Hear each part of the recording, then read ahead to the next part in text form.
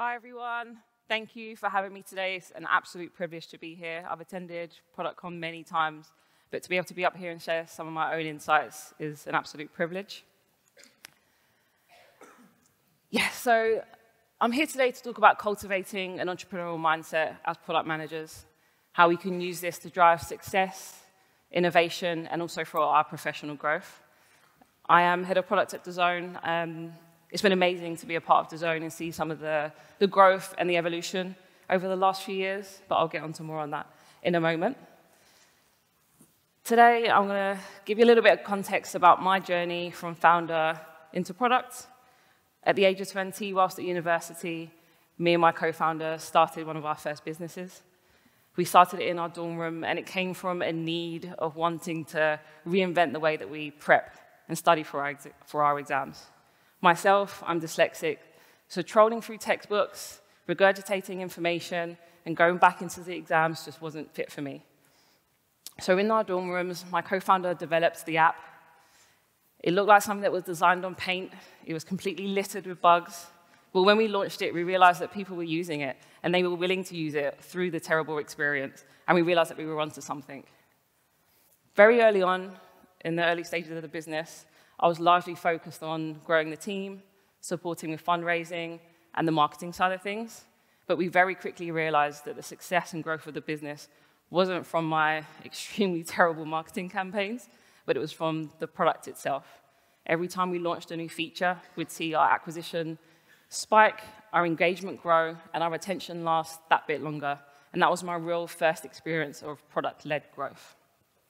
From then, I pivoted to being mainly focused on the product, skipped forward 5 years, and we managed to gain 5 million users across 8 different regions. And we had a platform that allowed you to prepare for anything from GCSEs to your test theory app when you're preparing for your theory exam. After the success of the business, I took some time out to figure out what I really wanted to do. I knew that I loved focusing on product, but I just wasn't up for the firefighting and the tough things that come with running a business. Luckily, this period was also peak Pokemon Go time, so I spent a lot of my time running through parks, chasing after Pikachu, trying to become the world's best trainer. I also spent some time thinking about what environment I want to be in and what environment I feel like I can succeed as a product manager. And for me, that was finding somewhere that was very entrepreneurial and allowed me to express those skills. This takes me to DAZN. DAZN is the world's leading sports streaming service. It's targeted at those customers that are the most passionate. It's where you can go to watch Bundesliga in Germany, Formula 1 in Japan, or watch some of AJ's most iconic fights. Being at DAZN has been amazing. It had a very entrepreneurial start itself, with the founders really being able to identify what customers need. They were able to purchase the rights to some of the world's largest events and realize that they can do a fantastic job at delivering these events to customers, but building a really customer-focused product. I would arguably say our customers are of the most passionate sports fans. They say, speak to your users, go and find your users, but it's not rare that I'd wake up on a Saturday morning with a LinkedIn message from a disgruntled fan telling me their very honest opinion of the feature that I've just launched, sometimes even turning up to the office to give us a lovely face-to-face review. But this is why it's so important for us to really be focused on the product, be able to pivot really quickly if Tyson Fury hurts his eye and we need to quickly roll back our next pay-per-view event, or we get the rights to the NFL and we need to launch something amazing for our customers in such a short space of time. I'm going to give you a little bit of a taste of what DAZN is. We've got a shiny new video here that I want to demo for you all, just to give you a little bit more of an idea of what we do at DAZN and some of the growth that we've had recently. DAZN is the world's most exciting sports entertainment business. Using innovative platform technology, DAZN brings together all sports-related content, services, and products in a single, frictionless consumer experience. Enjoying sport is more than just watching the game. And so, alongside premium live and on-demand content, with DAZN, fans can join communities and share experiences, catch up on scores and the latest news, play games and place bets, buy merchandise and tickets, all within a single, personalized account. And it's not just the fans who love us. DAZN is fast becoming the partner of choice for all major sports leagues in the world. By aggregating today's fan experience, we create new and exciting opportunities for leagues, promoters, and rights holders.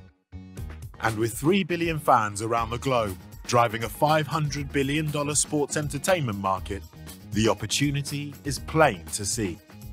We're adding more sports, more markets, more products, more of what the fans want. We're building the ultimate daily destination for sports fans and for the future of sport. This is DAZN.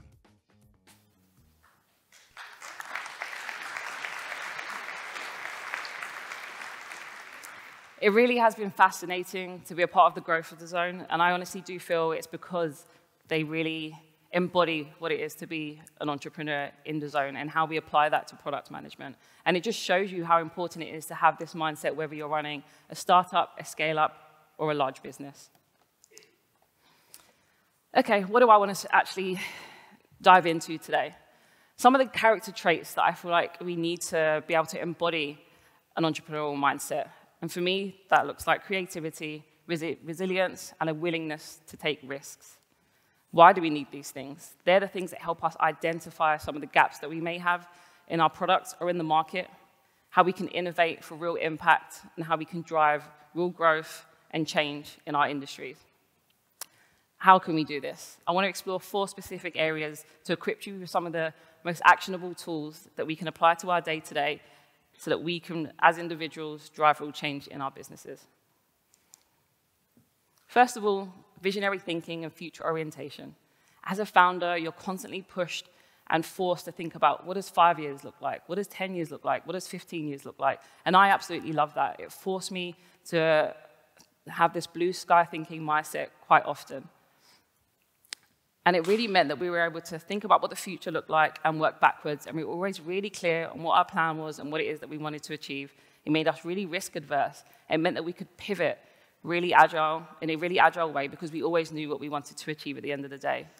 As product professionals, I feel like this isn't a muscle we get to flex that often. When we're thinking about the deadline at 4 o'clock or the demo tomorrow or that A/B test that we need to quickly iterate on, we don't always get to flex that blue sky thinking muscles that we have and that I feel like are really essential that we need. But how do we do this? How do we start flexing those muscles more on a day-to-day so we can start thinking about the future and drive real impact and get out of that day-to-day slog that we are normally in as product professionals?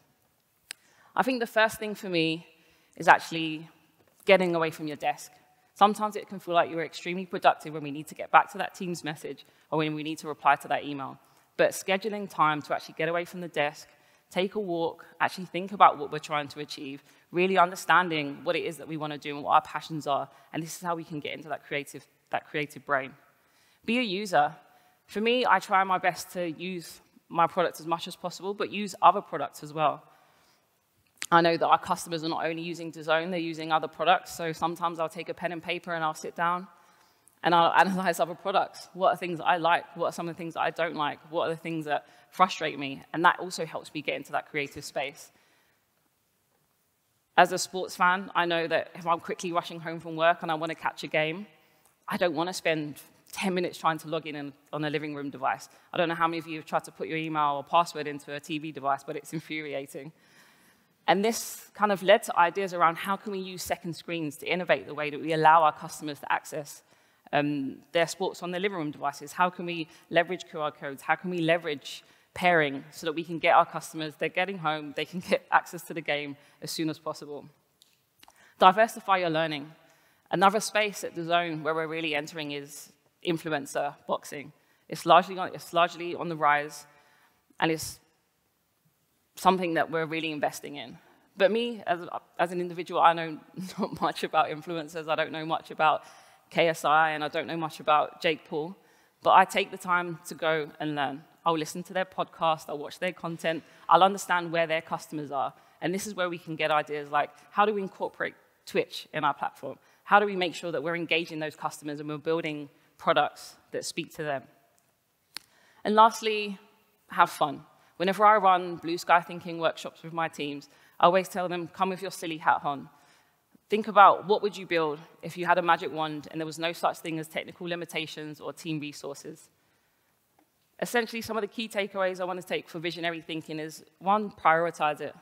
It's so important that we prioritize this way of thinking so we can think ahead when we're thinking about our roadmaps, when we're thinking about what is the impact that we actually want to have in the long term.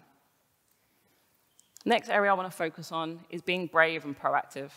As a founder, you have to be brave and you have to be proactive. Having an idea just isn't enough. You need to take one foot in front of the other and actually just get stuff done. And sometimes this can mean failing a lot.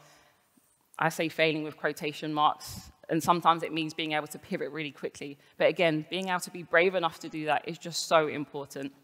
When I first started at DAZN, I initially only owned one small space of the product, and that was acquisition on living room devices. And I quickly knew that I was going to have to do two things. I was going to have to deep dive and learn about living room devices because I knew absolutely nothing about building products on TVs and Xboxes. And I also had to make sure I was proactive and demonstrated my value in this very small space of the business. So when I started, I sat down with some of the old teams and some of the new teams to learn about this space. I spoke to the UX and the architects to understand how we design and how we develop on these products. And then it was also really important for me, like I said, to quickly demonstrate my value in this space. But how do we actively, and then skip ahead 3 years, I now look after 7 of our core markets, including 150 of our emerging markets and our pay-per-view offering, just because I was able to be proactive and take one foot in front of the other. But how do we actively do this in our day-to-day? First of all, it's building trust internally. How do you build trust with all of your stakeholders? Be the expert in your area. If you are focused on one specific area of your product or a large area, be an expert in that area. So when there are opportunities for growth or there are areas where people need to ask questions, they know that you are the person to come to. Take initiative. Put your hand up and ask for that additional bit of work. Put your hand up and say, I want to learn more about this. Speak to the UX team and say, hey, can I sit next to you whilst you're designing so I can learn a little bit more about this so that I can open my mind when I'm thinking about what I want to build in the future. And look for areas of growth. Always look for areas in which you feel like there's new opportunities. Whilst I am sitting down with the architects, I'm thinking about, hey, actually, maybe we can start thinking about how not only we can acquire users on our living room devices, but how we activate them and make sure that they actually stay on the platform. And I only was able to do this by speaking to other teams and really diving deep into my specific area. So my key takeaway for this one is be brave, be bold, and be proactive. One of my proudest moments at DAZN was when I was scrolling through Instagram and I saw one of my features being promoted by Anthony Joshua. And I think to myself, I was only able to kind of develop things like this and see things like this online by being brave, being bold, and being proactive. If I had just stayed in my remit, I would never have been able to work on such amazing features like our pay-per-view offering. I'm just going to play a little video for you.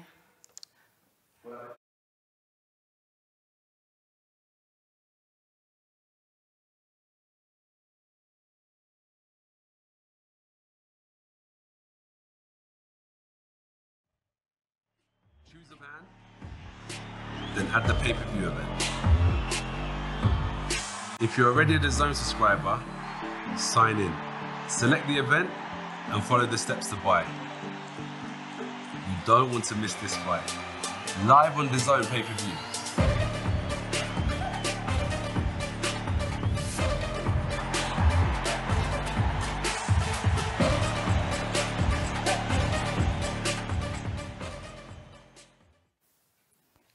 So I would say, please don't stay in your lane and don't wait for somebody to give you that extra bit of work. Put your hand up, take the initiative, and go forward.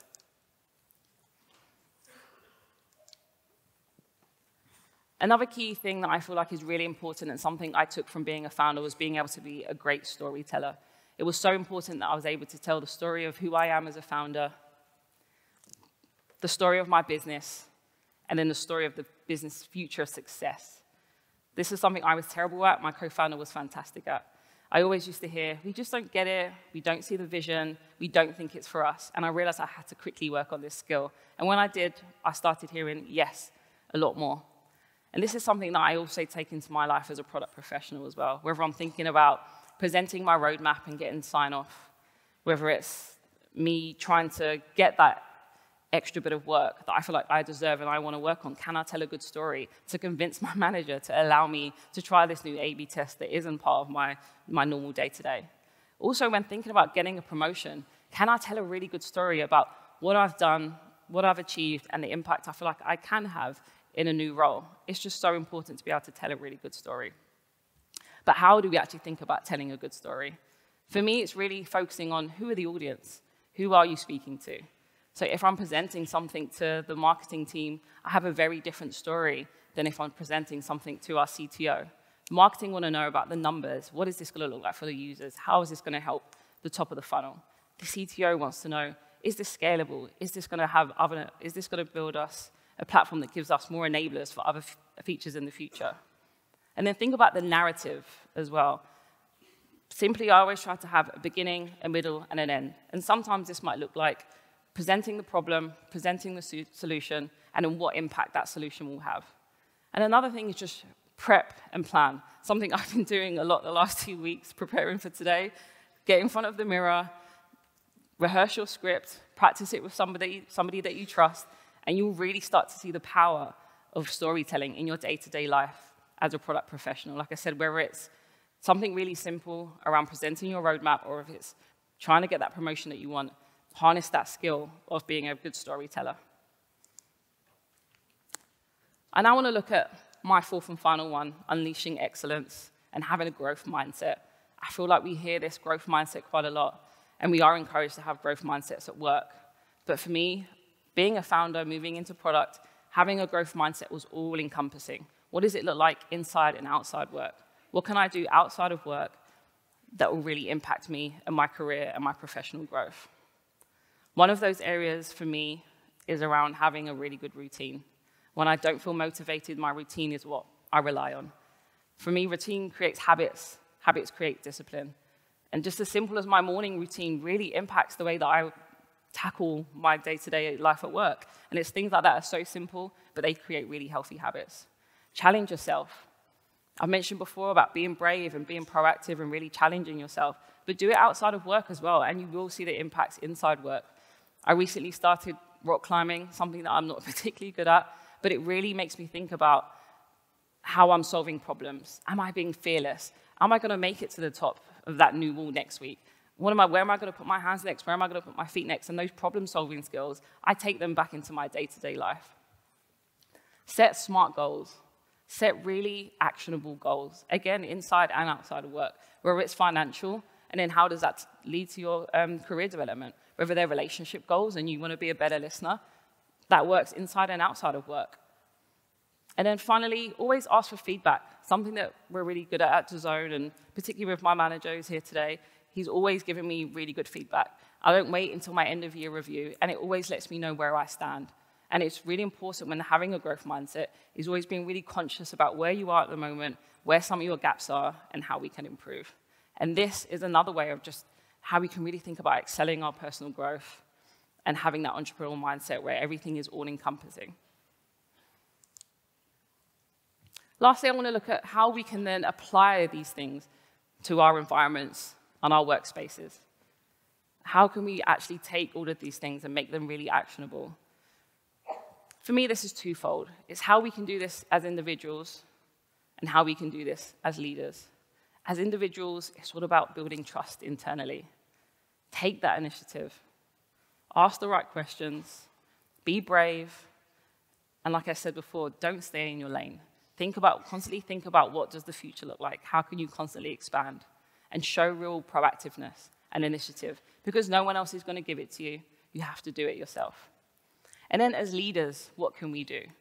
How are we really thinking about how we're building an environment where our teams feel safe to try, be proactive, and sometimes fail?